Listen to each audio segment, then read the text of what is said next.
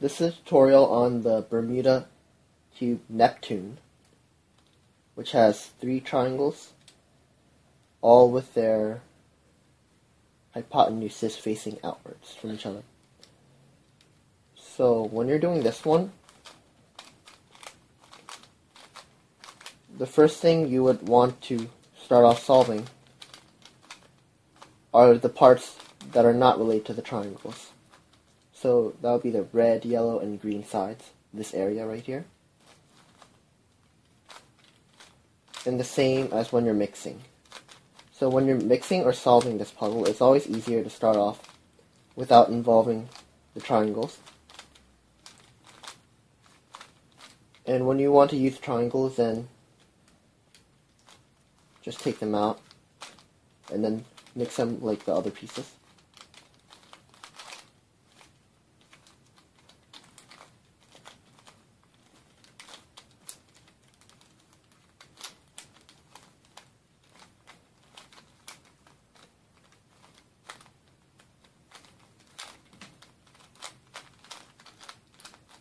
Okay,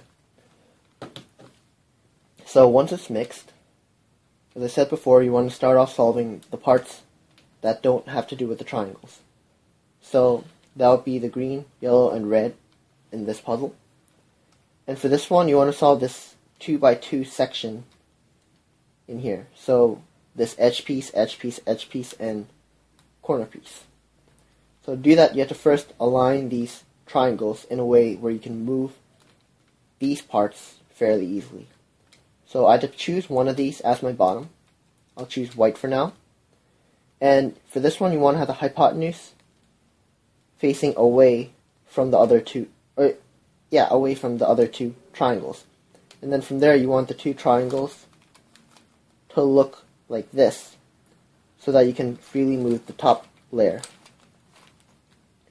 And from here, I have to gather as many of these pieces as I can find. Here's the yellow and red. I need a yellow and green, a green and red, and that corner piece. So now I'm looking for the yellow and green. That's right here. So now I need this piece up onto this layer. And from here, I'm just going to flip this around.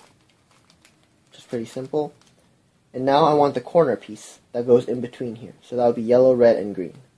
That piece is right here. I'm going to take it out.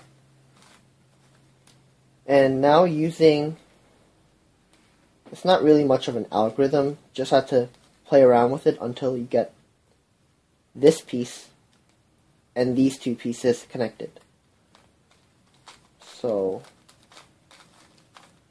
I've connected these 2 pieces, and now I want to connect this edge piece and this corner piece with this other edge piece. So I have this part of my 2x2 cube done, and since I can't reach this part, this edge piece, from this layer, I want to now choose a different triangle to be my bottom and start from a different angle. So I'll choose my blue this time. So again, I want my hypotenuse to be away from the other 2 triangles, and then position the triangles like this. And now I can solve for this green and red piece. So that piece right here, and bring it up to the top layer, and just like before, just connect them. So now my 2x2 cube finished, and now I want to start on the triangles. For these triangles, the easiest way to do that is to solve for this other triangle that goes here by the hypotenuse, because it's easier to maneuver with these pieces. So you want to be able to move. So when you have less pieces to solve, you want to have the most easy to use set of pieces. So just pick one of these pentagons, which goes on the hypotenuse of these triangles.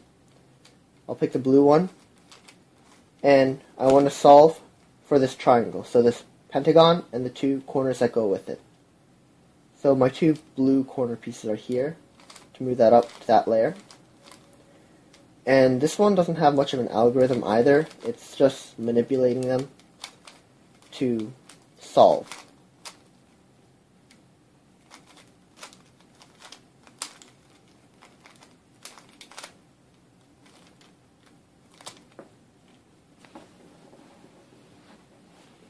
piece just fell out.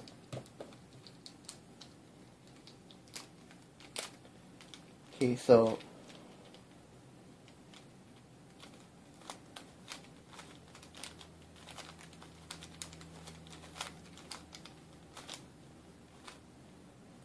I have a piece here. And now I just need the red and blue corner piece.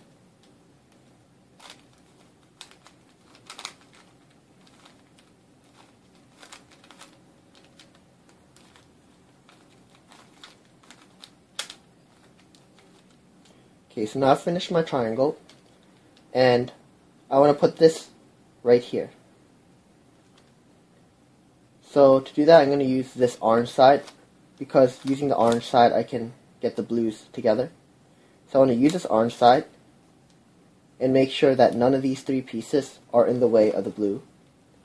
And I'm just going to substitute that in. So this part is done. And now, since this orange triangle already has a piece attached, I'll work on the orange now. Here's the other orange corner.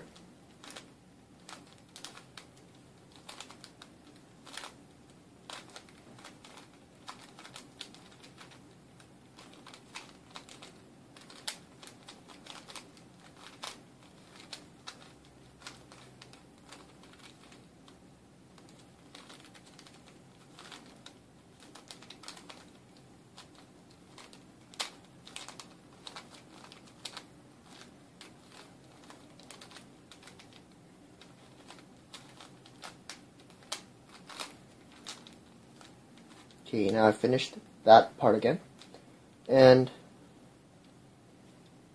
this time I'll try to use a white triangle since I can't really use this blue anymore. If I try to use it with the blue, then while solving for this orange, I'd mess up the blue again. So instead of doing that, I'm going to use the white side.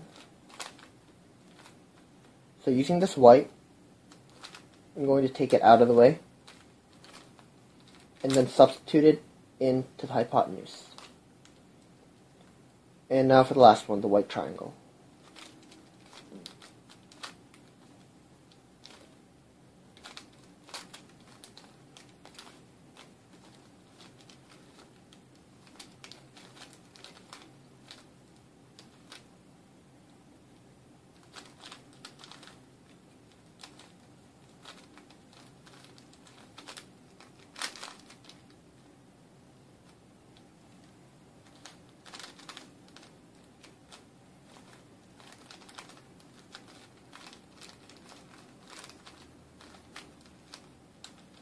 And I'm done with that. But as I've told you before, if you already try to use a triangle that has this triangle section solved, then you're going to end up messing that triangle while solving for the other one.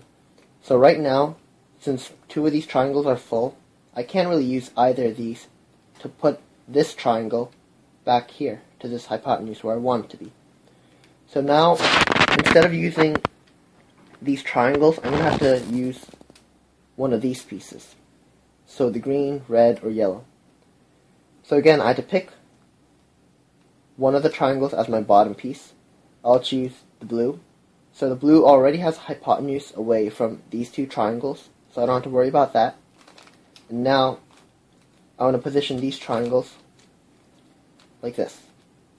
And from here, I'm just going to take this green side and move it around, and then substitute it back in. So now that part is done, but since I messed this part up, all I have to do is put this one back in. And that's fairly simple. So now my cube is complete, and these three triangular sections are also complete. So now to solve for this part. And this just uses a lot of substitution moves to manipulate these edge pieces. So right now I just want to get all the edge pieces to be solved. So from here, I'll take these two, do an algorithm like F, R inverted, F inverted, R, and just repeat that in its varied forms to solve. So now I have these three edge pieces completed, and now I want these corner pieces. So right now I have one corner piece down here solved, and these three not solved.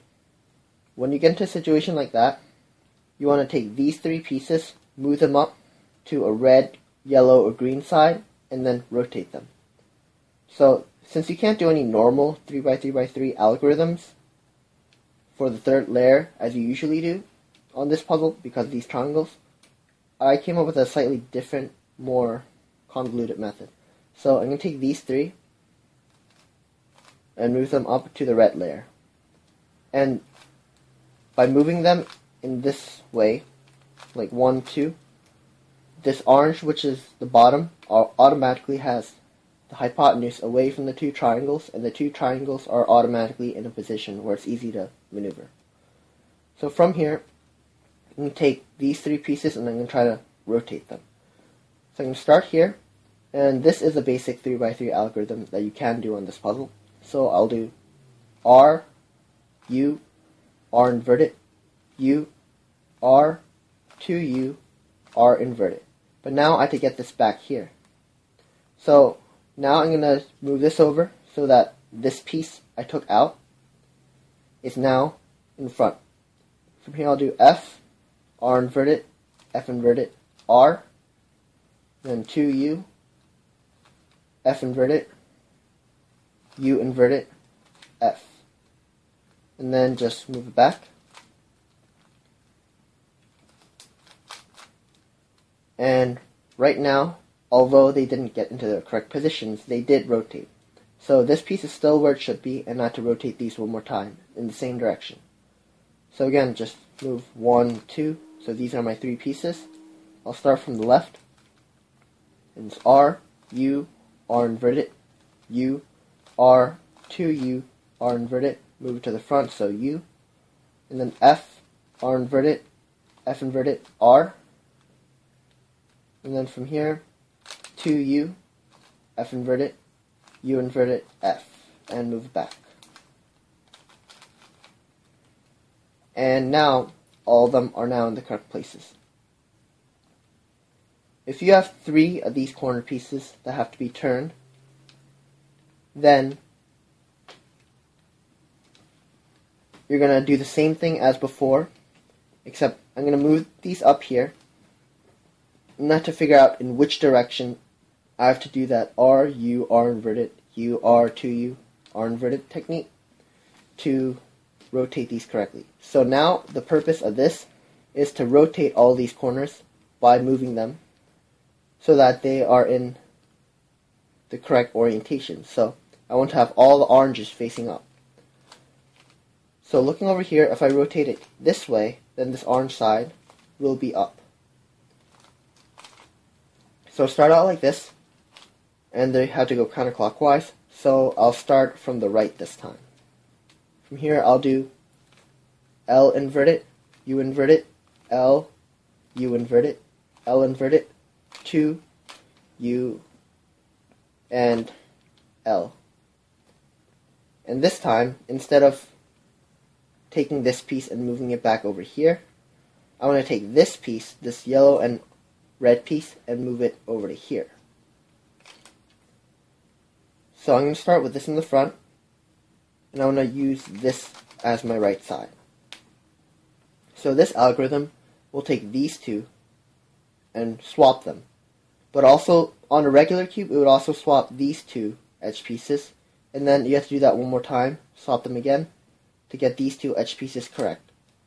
And that's exactly what I'm going to do here, except since this isn't a regular cube and doesn't exactly have 3 layers, I'm going to use this as my top layer, and then I'm going to use this as my 2U, or my bottom layer. So from here, so whenever I say 2, well, R I meant, so whenever I say 2R, or 2R inverted, or whatever, that just means to take this triangle and move that to the top, or move back to the same position as in before. So from here, 2R, U, 2R, U, 2R, 2U, 2R, 2U, 2R, U, 2R, U invert it, and 2R. And now I want to swap these two pieces to get this yellow and red piece into the correct place. So I'll move that to the front and to the right and do it again. So 2R, U, 2R, 2U, 2R, 2U, 2R, 2U, 2R, U, 2R, U invert it, and 2R. And now just move it back.